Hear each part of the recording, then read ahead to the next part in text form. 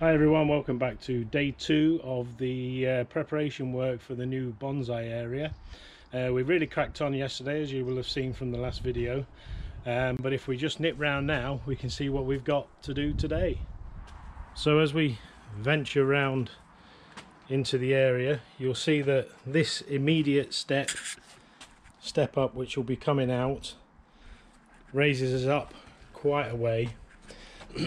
There's then the next little raise that was in, which will be coming out, and then towards the back there you can see I think I might have got a bit overexcited and went a little bit deep with the digging down.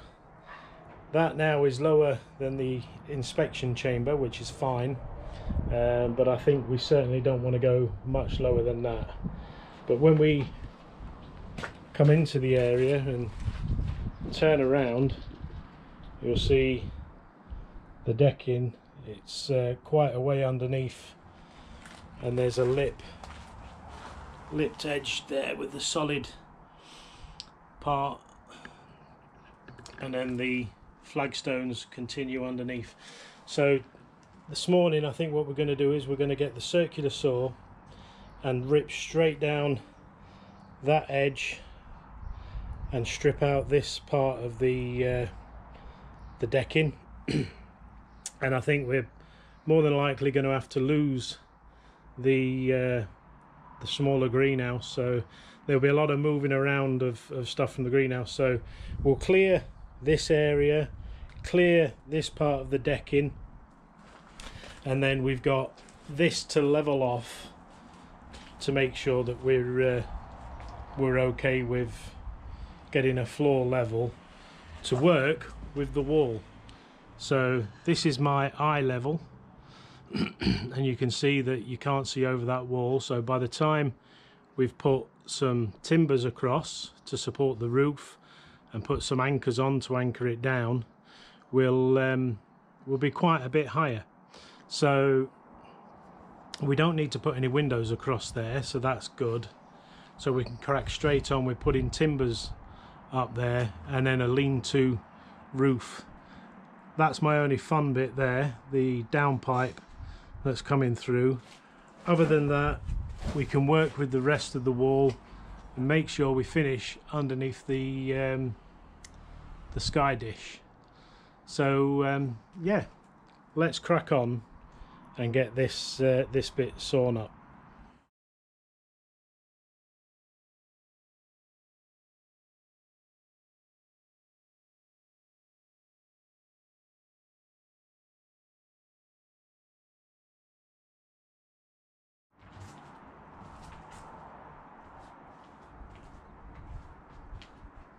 So we're going to go to work on this with the Bosch battery powered circular saw.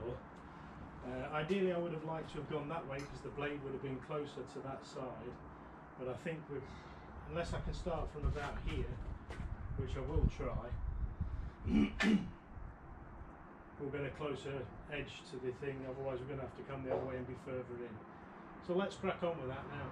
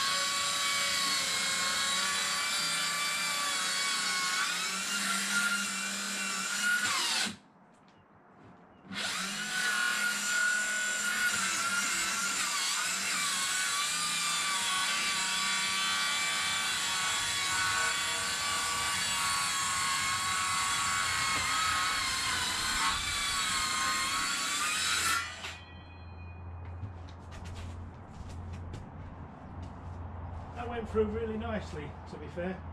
So we'll get these bits cracked up and then we can start working on this area, and then we can make our level based on the inspection point, and we'll just have to use some of this to fill back in over there. So hopefully we haven't wasted too much effort getting stuff out the top, because we do need to level a lot of that off. And we'll probably put a step up in front of the inspection chamber so that you come in on the flag level and then we'll step up and go in. So we'll have some crush and run. We'll put a concrete plinth in that space and then level all that off and make it all nice and good. Fingers crossed.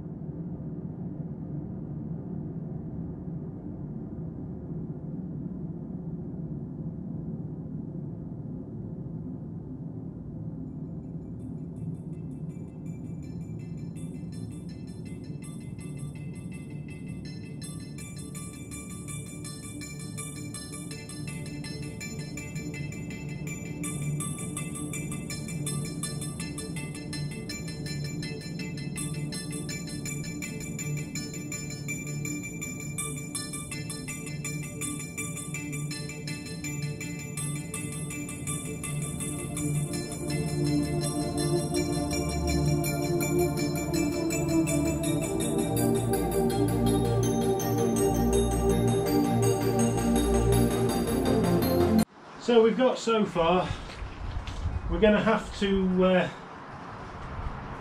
empty and move the small greenhouse. I was hoping to work around it, but it's too much of an inconvenience being in the way. So we'll go and clear some space in Kay's greenhouse, commandeer a bit of that, and then we'll slowly take this apart and hopefully not damage it too much. Okay, so it's absolutely bounced it down with rain, but that hasn't stopped us. We've persevered, me and Inspector Pete here. He's got his high vis on today, so he's safe to be on the building site.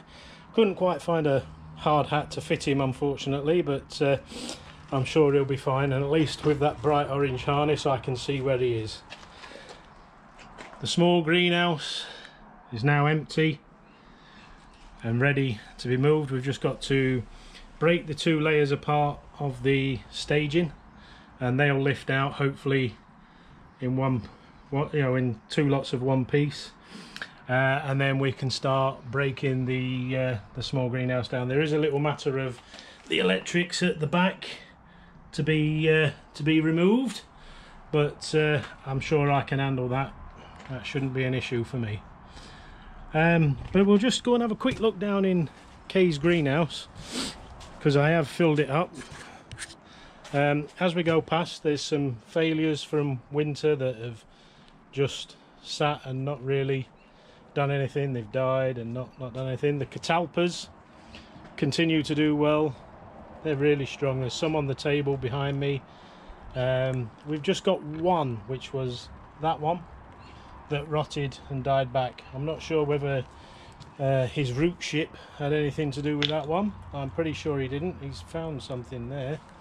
Let me take that off you before you do yourself a mischief.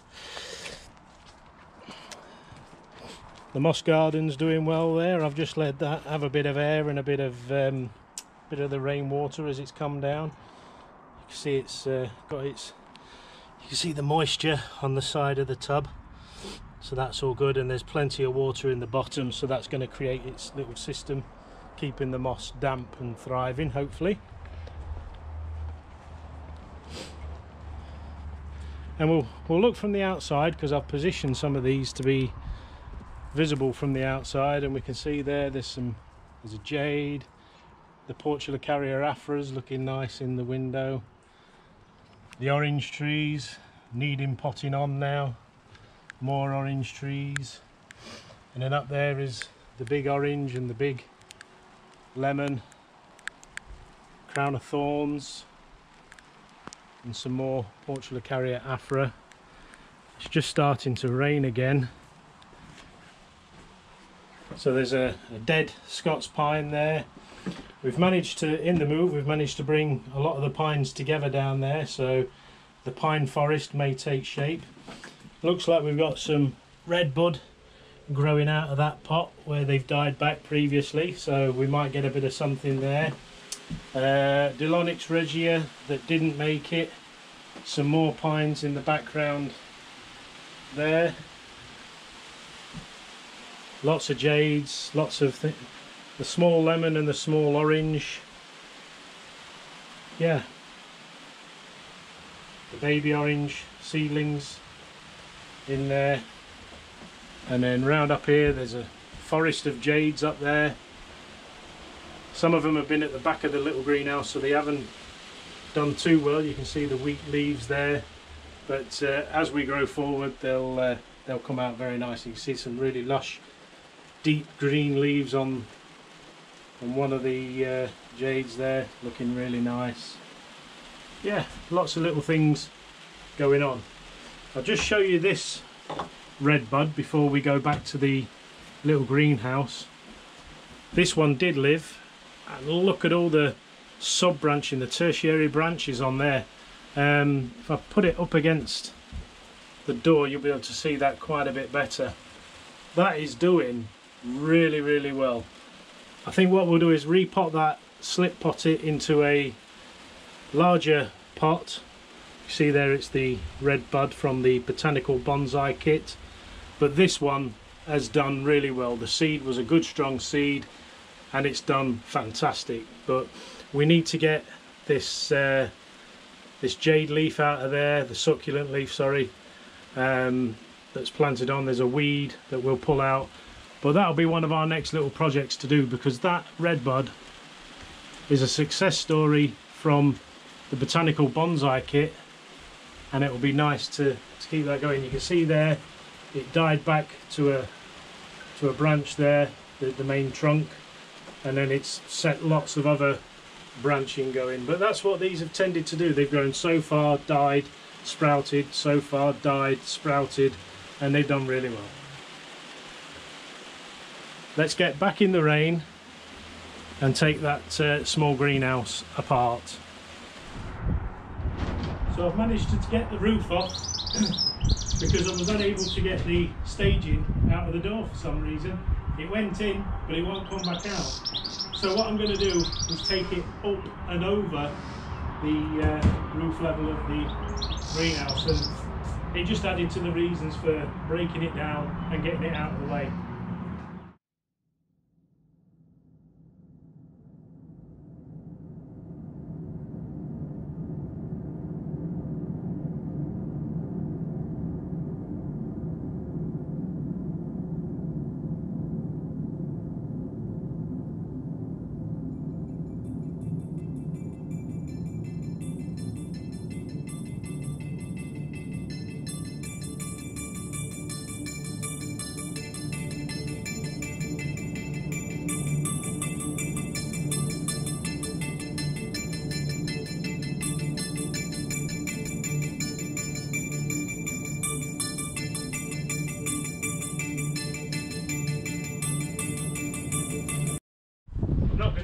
to lift it up and over because I'm going to be taking the frames down. I thought they would come after, but let's crack on.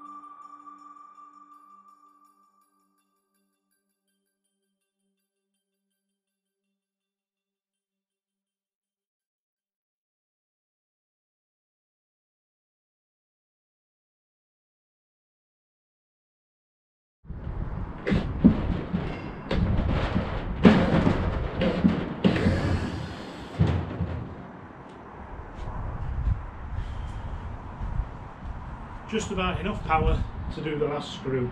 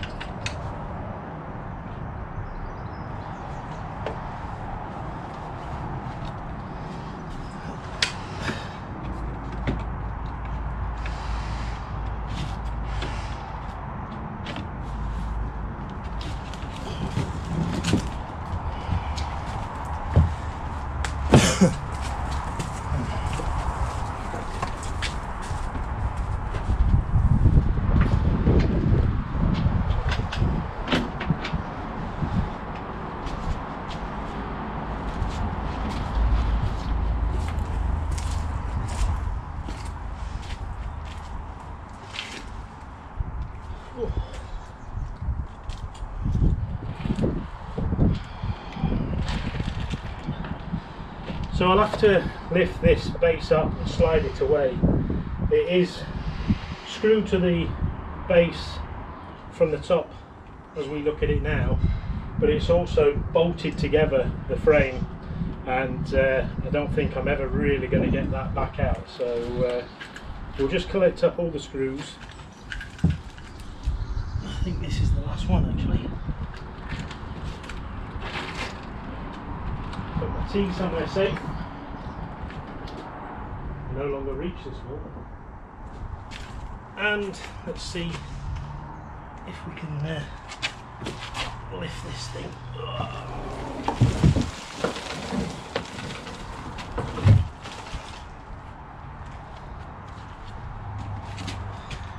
The base has come away, so we'll just pull it towards us and slide this bit away. It's very heavy, I'll have to probably wait for it to dry out.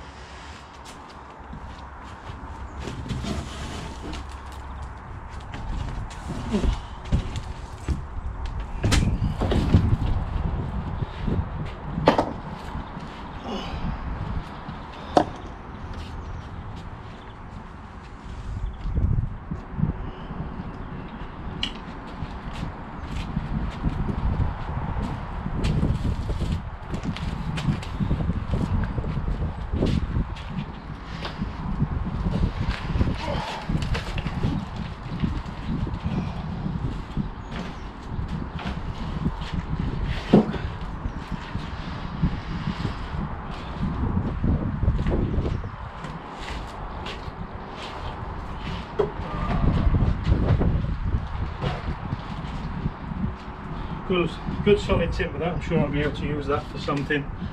So all we've got left now is this decking and the framework. So I'm just going to have to make my mind up whether I'm going to pull the decking off or whether I'm just going to try and lift the whole frame as one. Trying to be sensible, I think I better take each strip off. I don't think I've got it in me at the moment to do any better than that.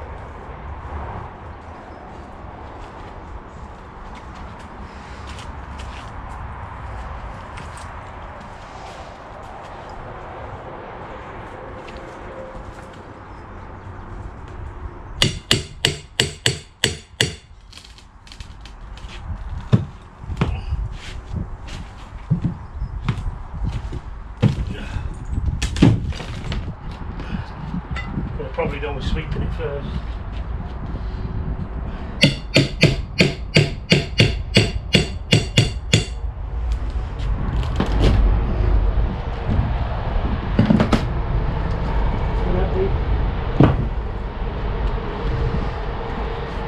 So we'll crack on with this until it's gone.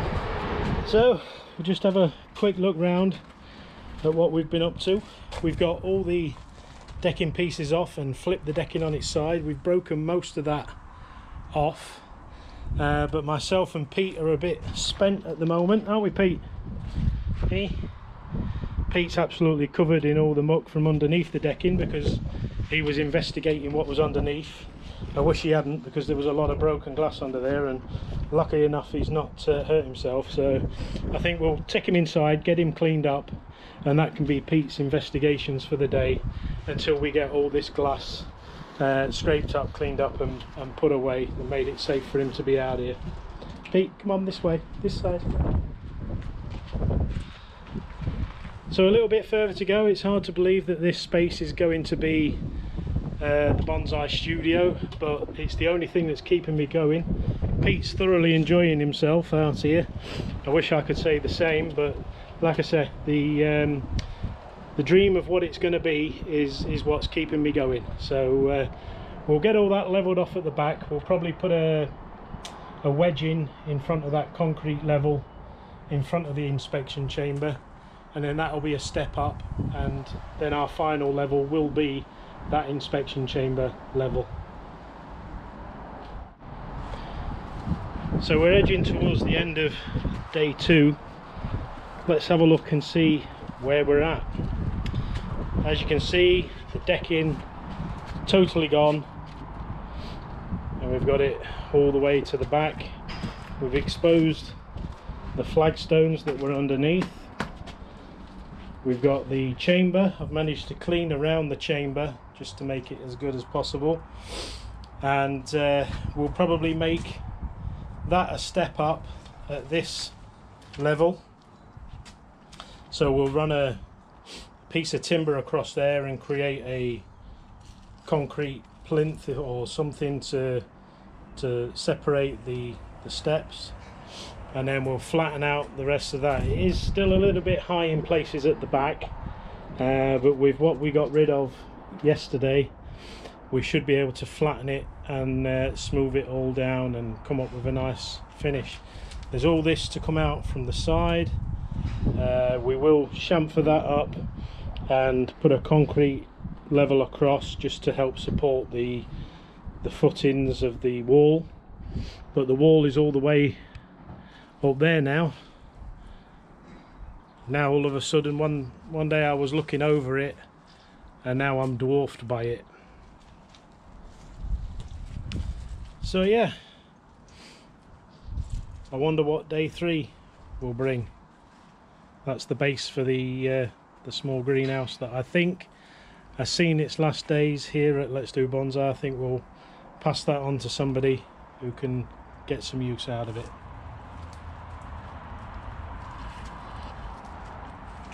So that's it for today then. Probably we may get a couple of little rubble runs, but not too much more. So have a great rest of the day, make the best of it, and if you do go outside, please, wear a mask and do all the right things, social distance. I know there's been some idiots out there, that are supposed to be looking after us and having the best for us, that have made us mistrust them, but the message is still true. Let's look after each other. Forget the issues that we've got out there with certain people doing certain silly things, and yeah, go out there, be respectful to others, be kind to others, animals and the planet, and as always, see you again on the next one.